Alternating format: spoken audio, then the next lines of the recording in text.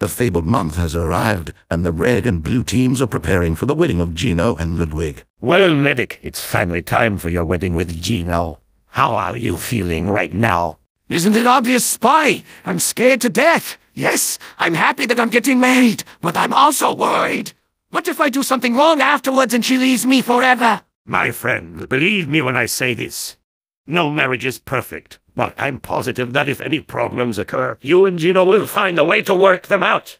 You want to marry her, don't you? More than anything, she's shown me that even someone who's done terrible things in the past can change. She saved me from going completely insane, and I want to return that favor. Then let the love you feel for Geno overcome any remaining fear you have.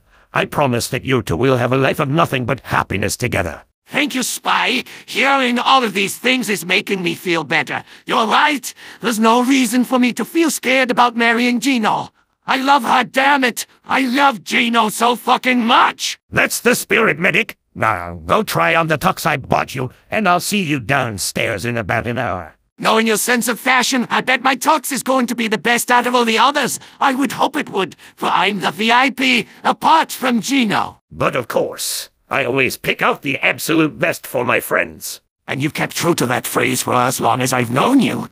Auf Wiedersehen for now, Spy. I'll see you in an hour. See you soon, my friend. I'm so happy for you and Geno.